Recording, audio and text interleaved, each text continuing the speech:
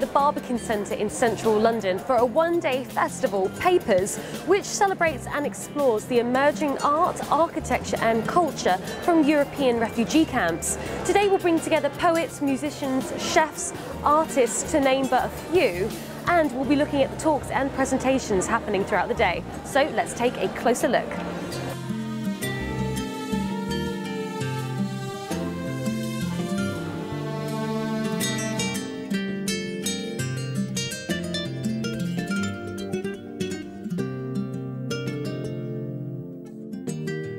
My name's Lucy Yates and I was out volunteering in Calais for about 3 months and building shelters. So today we're just building a couple of shelters to show people what we did there, the kind of situations that people are living in.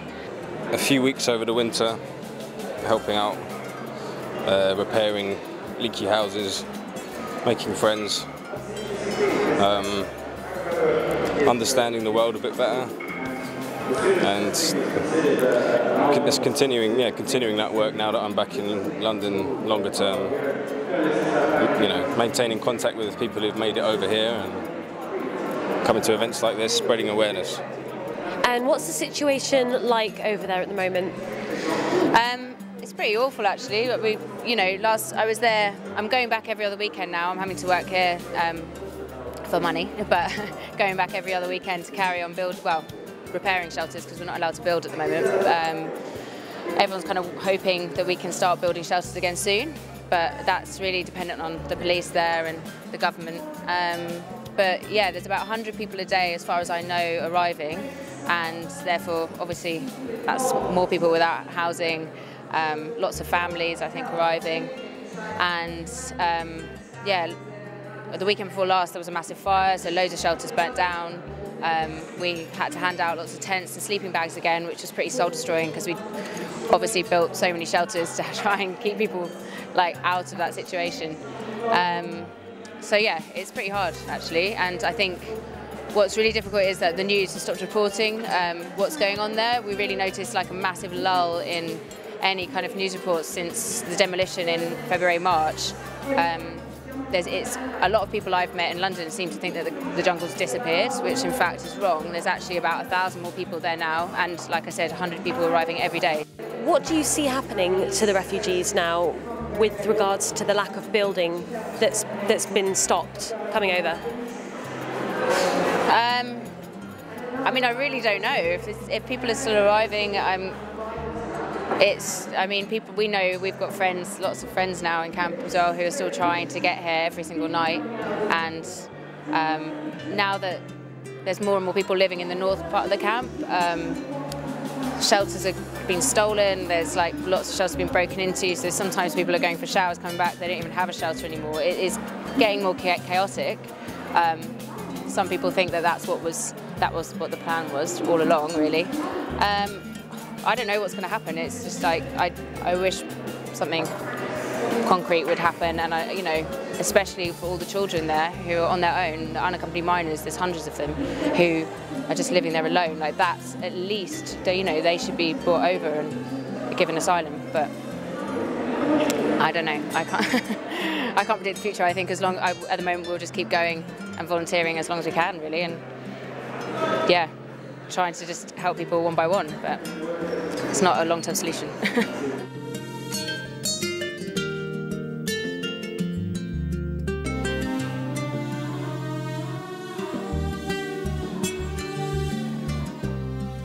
My name's Nils and I co-founded an organisation called the Worldwide Tribe with my sister and a couple of our friends, and we've been working with refugees and the refugee crisis over the last 10 or 11 months. And today is a celebration of the art and the culture that we've experienced over this last almost a year, because we've really seen some incredible stuff come out of the camps that we've been working in, and we wanted to show it to everyone and celebrate the creativity that is born in these places. And tell us a bit about the Wi-Fi that's behind you. So this is a project I've been working on with a couple of other incredible people that help us out at the Worldwide Tribe. And because the way that the Worldwide Tribe started was through the internet and social media, and that's how it got to where it is today. And we thought that seeing as the internet is what got us to where we are, it would be a really nice gift to give back to the people that we've been working with. And it's been absolutely incredible where the results speak for themselves. You know, we've had 5,000 unique users in Calais, and hundreds of unique users in Lesbos, and the systems that we put in place. And people absolutely love it. It's an incredible tool for people to be able to speak to their families and communicate with their friends, and also to educate themselves. They can find out about new asylum laws and the kind of things that they need to know to seek asylum. They can learn languages, they can do all kinds of stuff. So it's been an incredible tool and it's been really successful. What you see behind me is a prototype for how we want to change it, because at the moment the stuff in Calais is running off generators, or it has been running off generators, and we want it to be completely self-contained and self-sufficient. So you'll see a big solar panel, which is what we want to put in place, and so we can get the whole camp connected and it can all be completely self-sufficient. And tell me, what inspired you to do this amazing project? Well, when me and my sister started, it was really just we were very intrigued with the situation because of what we were hearing in the mainstream media. It didn't quite add up to us. There was a lot of, talk about these huge numbers of people wanting to come over to us, and the media was using words like swarms of migrants and marauding migrants. And we just wanted to go check out the situation for ourselves, see if what they were saying about these people in the news was really true. So we just went to Calais. We just thought, let's just go and see what it's like. And we spent the day there and met some of the most incredible people that I've ever met in my life. There's incredible, interesting people with very, very interesting stories to tell. And we felt that we just needed to share some of the stories that we heard that day. So when we came home, my sister wrote a post on Facebook which ended up going viral and getting shared 65,000 times. And from that, we started the Worldwide Tribe and used that momentum to raise money and donations for the camp, and ended up raising like £250,000 in a very short space of time, and lots of physical donations. And we just kind of tried to keep that momentum going as much as possible, and it's kind of brought us to where we are today. And where do you hope this will take you? Where do you see this in the next, 6 months, year, 5 years? So one of the aims of the Worldwide Tribe is to really use our platform to raise awareness about issues that people wouldn't usually hear about, or that we feel is maybe reported about in a biased way by a lot of media outlets. So we want to give true human stories of what we're experiencing on the ground to a large number of people, so they can see what it's really like for the humans involved in this crisis. So I guess really what we're trying to do is raise awareness and change opinions, and really help as much as we possibly can in the camps around Europe and all over the world. And finally, the T-shirt and the badge you're wearing, is that the logo for this event? And also, if people want to help or donate or whatever, how would they be able to do that? Yeah, so the T-shirt is the new Worldwide Tribe T-shirt, which we have started selling for the first time today. And it will soon be available on our website, where you can also find out more about what we're doing, and there's lots of information about how you can help, and that is www.theworldwidetribe.com.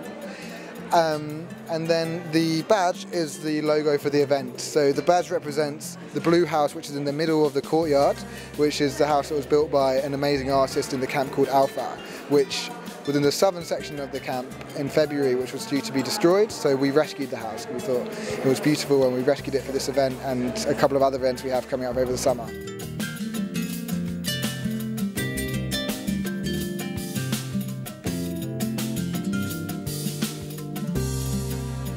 Hi, I'm Mark Pearce. I work with the Worldwide Tribe, and I also represent what used to be called PICBA, but now Lesbos Solidarity on Lesbos.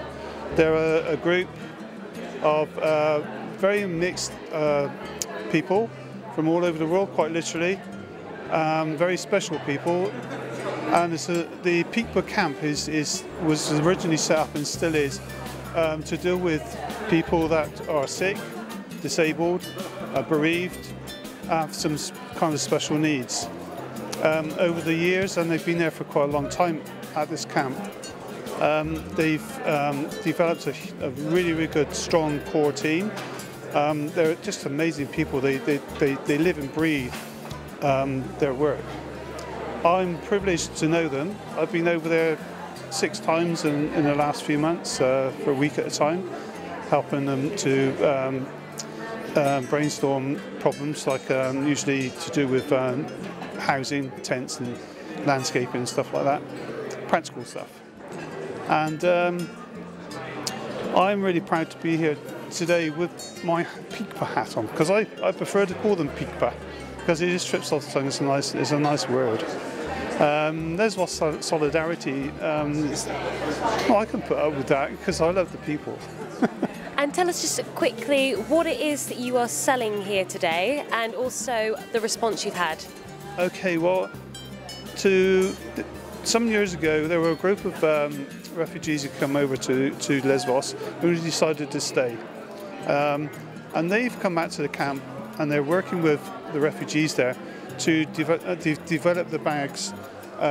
They're all made from life jackets. All these colours are original. The only thing that is not original is the liners and the zips. They're there to give it body. All the money goes back to the people who work on this project, and some of that money goes back into helping run the camp. So it's kind of a fundraiser in a way. So every single penny that we've made today, and we've done quite well, will go back to Pikpa. I cannot get away from Pikpa. I just love the word and the people.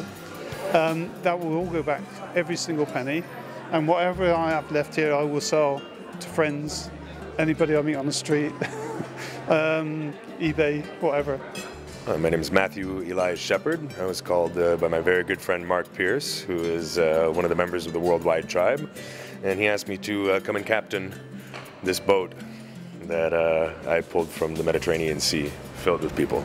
And tell me a bit about that.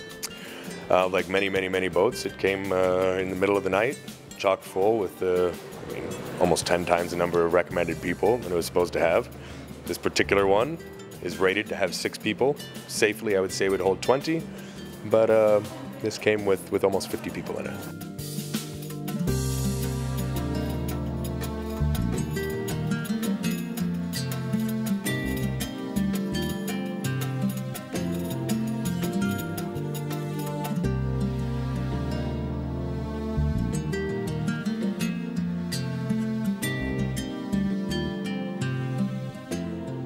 Such an amazing and inspirational event here at the Barbican in central London. We have spoken to some truly inspirational and wonderful people. We'll catch you next time on Arabesque. Take care.